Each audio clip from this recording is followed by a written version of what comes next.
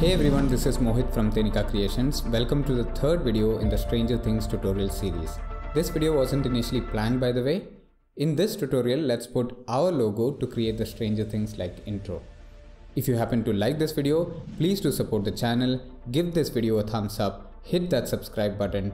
Guys, share this video and help me get to 5,000 subscribers as quickly as possible. So let's get into Fusion and figure this thing out. Before we start, let me clearly say that we could have used this technique that I'm using in this tutorial for the previous parts as well, but I wanted to show you the character level styling method. Also, I'll be covering two formats for the logo. The first will be a PNG image with transparent background, and the second will be an SVG image, which makes our job so much easier. First, we'll be working with a PNG image, so we'll have to break the logo apart into small pieces which can be animated later on. So now let's set the time range to 360 frames. Inside the flow, we have one node that is my logo. So I'm going to drag it to the viewer, click on fit. I'm also going to click on this button here to bring up the black background. And before we do anything else, I'm going to right click inside the flow and go to Arrange Tools to Grid. Now what that will do is it will just snap these nodes to these grids. So that will help us keep the node flow tidy and organized. Okay. To the logo, I'm going to add a transform node and drag it to the viewer. Set the size to 0.7. The reason I did that is because I'll be breaking this logo into small pieces, and as we already know, we'll have to move these characters up and also in the horizontal direction. So I don't want the symbol to be going outside this frame, because if that happens, it will be a problem for us later on, because whichever part goes outside this frame will be cut off in the animation. So let's move on. So I'm going to copy these two nodes and then paste it 6 times. Okay, Control C to copy and then paste it. Click inside the flow again, paste, click inside the flow, Control V to paste, Control V, Control V, Control V. I think that'll be enough. So these are going to represent different parts in the logo. So to this one, I'm going to add one rectangle mask. Okay, drag it over here.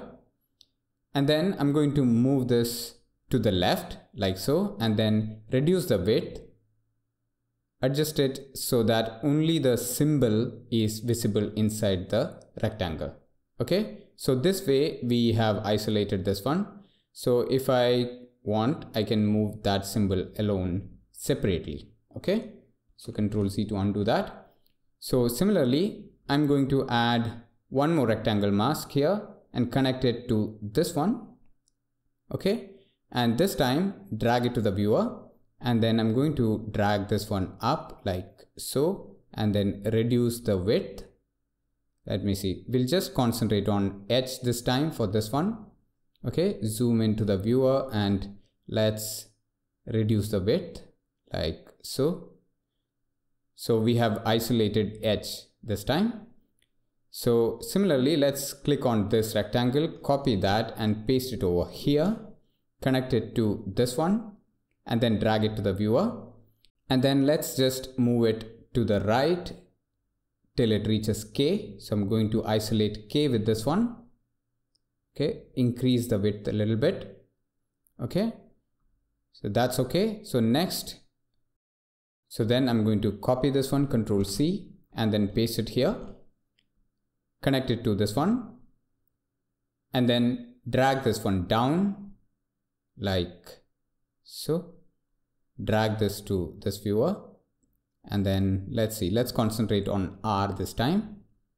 Okay, so reduce the width, and so let's pull it down so that it doesn't overlap with the line. Fit, then click on that rectangle, copy that, click here inside the flow and paste.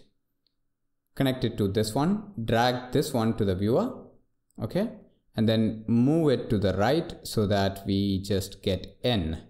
Okay, increase the width so that it just fits inside that mask. Okay.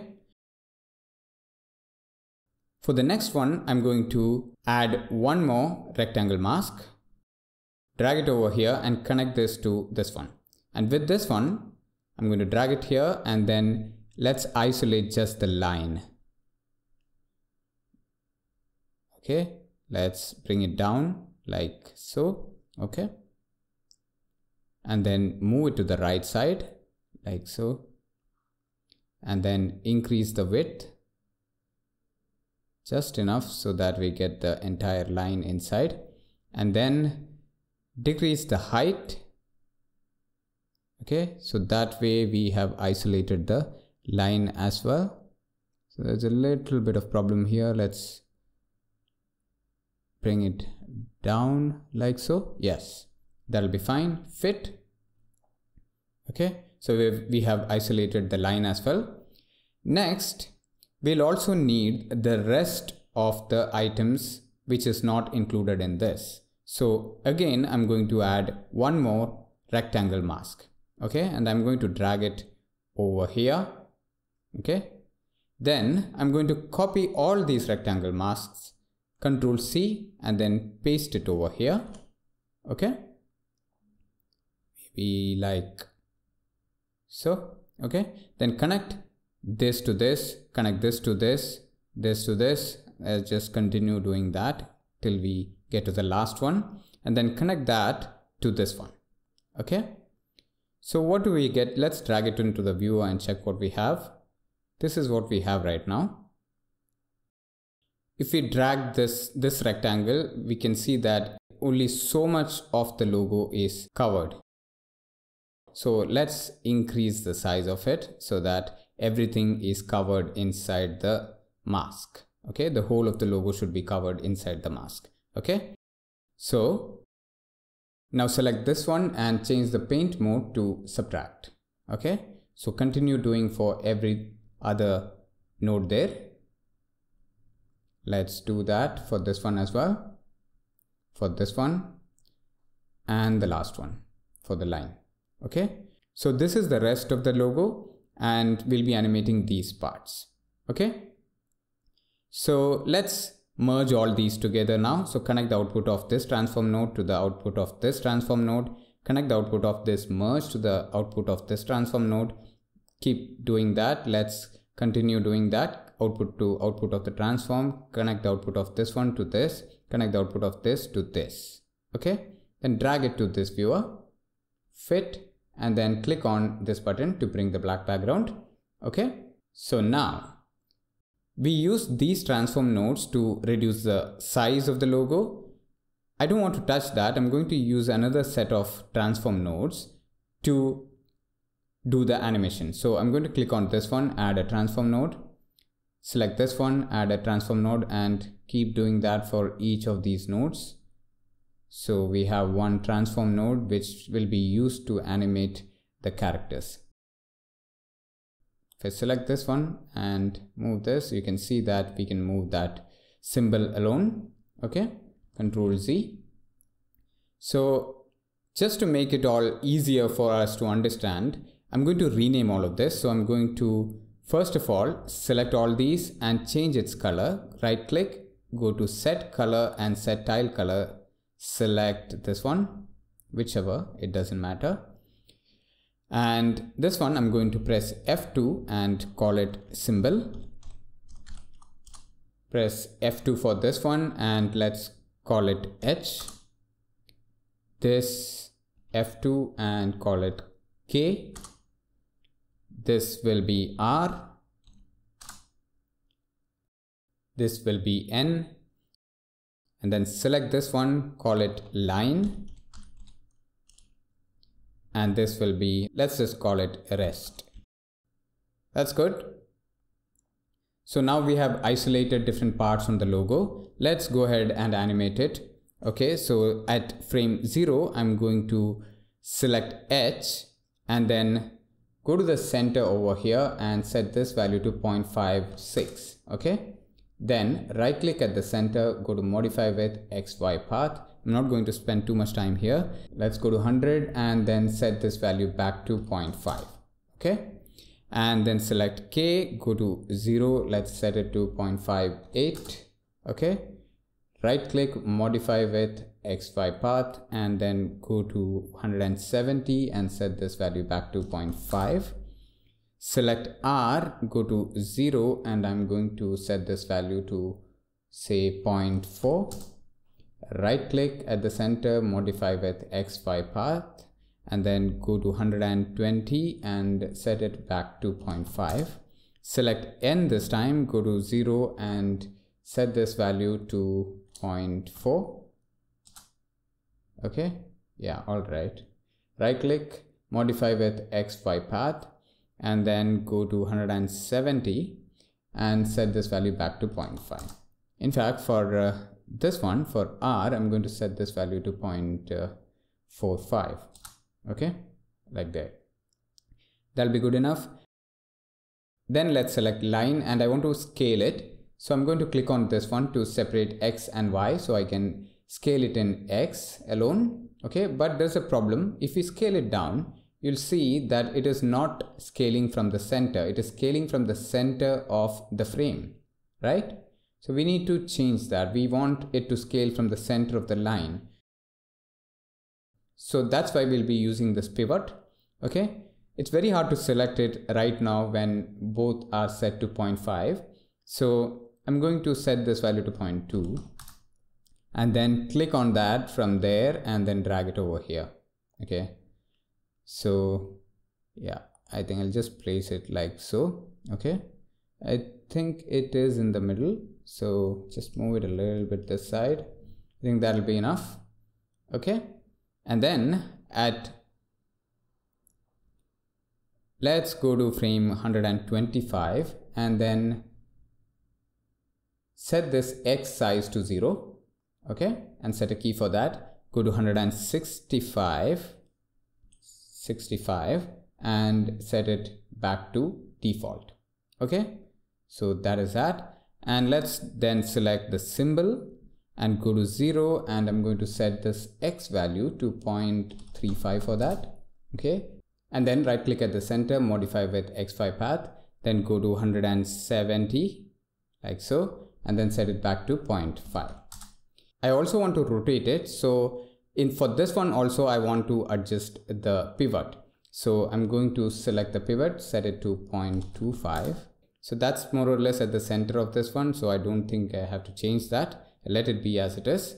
Okay, so at 170 I'm going to set a key for the angle there, and then at frame 0 I'm going to set this to a value of 135. Okay, something like that. Then I'll select all of these nodes, go to spline editor, select all, and then fit, click inside the graph editor, Ctrl A to select all the keyframes, press F to flat, then press T to bring up the handle values, click on lock in and out and set this value to 50. Okay, so that's okay. Let's go back into the flow and just select our line, come back into the spline editor, selection, click on selection and select these two keyframes and set this value to 70. That'll be good enough. So if you see, we have our animation. So we have taken care of the problems that we had with the PNG image. Now let's make it look like Stranger Things, which is quite easy. I'm going to add a background node and then connect this to the mask input of the background. Okay, and then like earlier in the previous tutorials, I'm going to change the color, change this to 0.3 and this one will be 0.75. Okay, reduce these values and go to radial, select this point and pull it over there, and then do the same thing with this one. Let's put it there. Okay, so if I drag it to the viewer like that, this is what we get. Okay, now let's make it look like Stranger Things. So I'm going to add a erode node, okay, and a channel booleans. Okay, drag it over here, connect the output of this to the background input of the erode node, connect the output of the background to the background input of the channel booleans. Then connect the output of the erode node to the foreground input of the channel booleans. Select channel booleans and change the operation to subtract. Drag it to the viewer and let's reduce the erode to get this result. But you can see that my logo has very thin characters and this erode value is not really doing much to that. I can reduce it like so, but still it's not enough. So what I'm going to do is I'm going to select both of these and then I'm going to expand this logo a little bit. So select this one and then I will add one more erode node here, erode, shift space bar, erode, okay.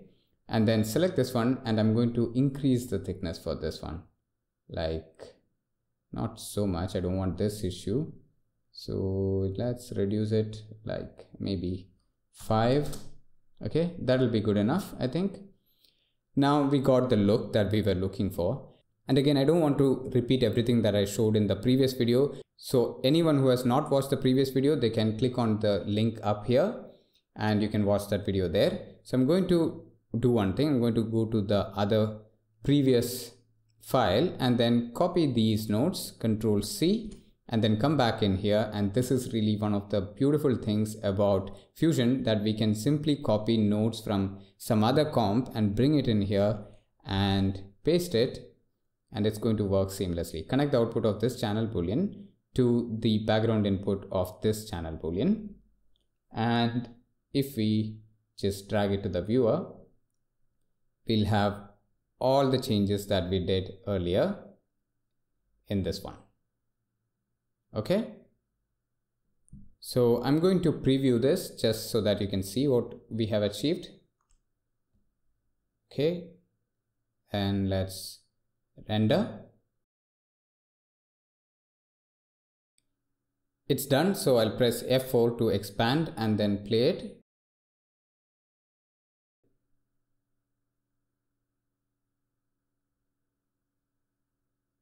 So you can see that all that we did in the previous video is there right now. So I'll press F4 again to come out of the expanded view.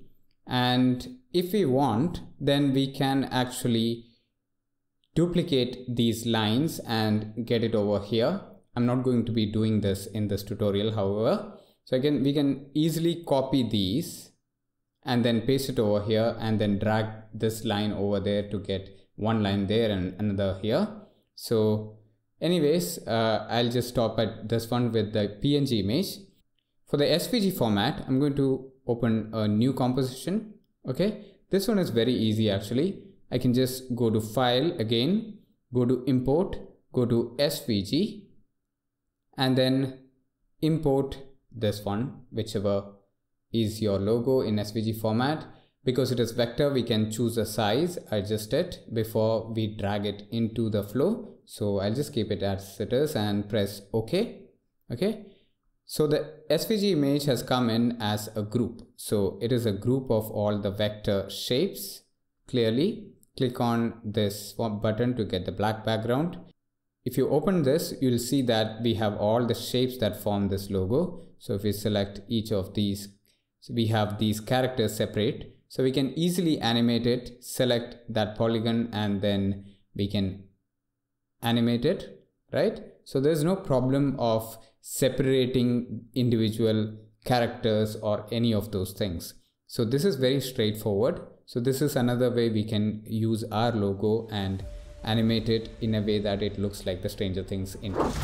So I think that covers the topic. Like always, if you have any doubts about something that was shown in this video, drop in a comment and I'll get to it at the earliest. And if you like this video, give it a huge thumbs up and keep watching my videos. Hit that subscribe button if you're new here. In case you're already subscribed, hit that bell icon so that you get notified for every new upload on this channel at Thennika Creations. Share this video on social media platforms, it helps. Thanks a lot for watching. This is Mohit signing off and I'll see you in the next video. Bye bye.